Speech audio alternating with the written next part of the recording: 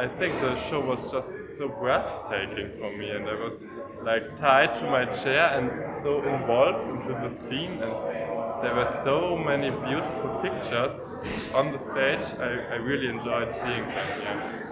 I really like how you can tell from not only the performer itself, but also like the tech and how they built the set, like how it all comes together. You can really tell how they've worked and how they've all had their individual interpretation of the show, which then again brings the fact that everybody in the audience again will have their own interpretation, and it feels like it doesn't matter who you are, what interpretation you have in it, you come out still feeling seen.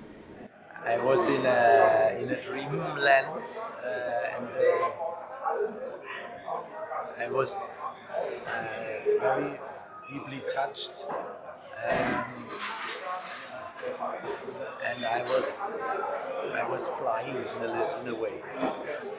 I loved it. It was so powerful, and I loved how there were so many abstract parts to it. The colors, the sound, the performance all work together, and they create such a beautiful piece in the end, and it was just so thought-provoking.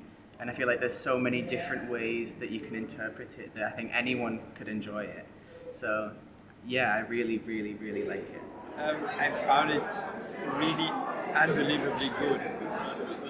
I found it was a really great experience, and there were so many touching pictures, and it's really a beautiful thing. The skills, the acrobat that's going on there is really exciting to see, and it's very different. It's an exciting show. I thought the music was very nice for the whole arrangement, and very, very special, and it also depended on the movement. I enjoyed the music.